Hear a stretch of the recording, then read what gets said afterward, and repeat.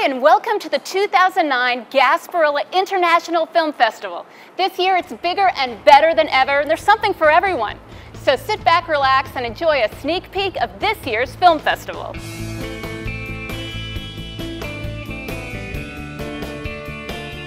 So we're excited about it. Third year's coming up. It's going to be our biggest and best year yet. So we're really excited about some of the films we've got coming up. The director was in Clear Lake, and he thought this would be it's kind of a spooky town and be a good place to do a psychological thriller. So he approached Morgan Simpson, my partner, and said, "You want to come up with a story for it?" And he said, "We've got these 4 places we can shoot. We've got a school, a sawmill, and a church, and a house, and so come up with a story around those 4 places," and he did. So that's how the story came about. He just created it out of those 4 places. This is our first Lifetime Achievement Award offering in our third year, and just one of the most beautiful people you'd ever want to meet. And what a story from A to Z when you're first hearing about her beginning in the 40s all the way to now, and just recently celebrated her 80th birthday and looks maybe 55. I mean, she's amazing. This festival was actually originally born out of the Tampa Bay Film Commission's office. We had a goal, my predecessor had a goal of creating sort of a large umbrella film festival for the market. There were many small niche festivals already existing here, but we wanted something that would really kind of become a cultural thumbprint for Hillsborough County. So we have a very careful screening process that we go through. We watch a lot of film and try to come up with things that we think will connect with Tampa Bay. And part of that is about bringing or giving an opportunity to local filmmakers so their film can show and the market here can see it.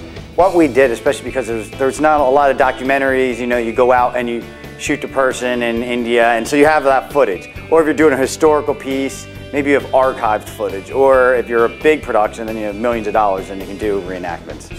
What we did, we found probably some of the most unique stories and interesting stories, and we did reenactments of them from the 30s, 40s, and 50s.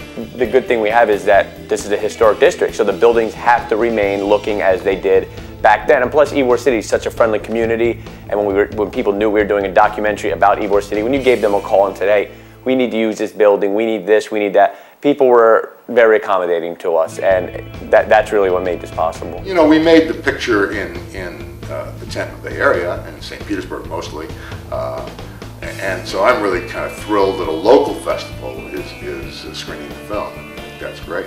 The most common question we have about a film festival is, what is a film festival? It's movies and parties. Don't think about this being a DVD experience, because it's not a DVD experience. This is not McDonald's. We're going to sit you down to a full course meal. It's going to be 5-star chef. It's going to be the full rollout. When you come, you're going to be hooked. That's all I can say.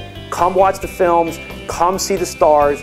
Come see the directors. Let them tell their story behind the scene, and you'll be hooked for life. I can guarantee that. Well, thanks for watching. We want to see you this year at the 2009 Gasparilla International Film Festival. Now, for more information and more in-depth interviews, go to our website at gasparillafilmfestival.com. All right, I got to go in and get a good seat. I want to see you in there too. See you then.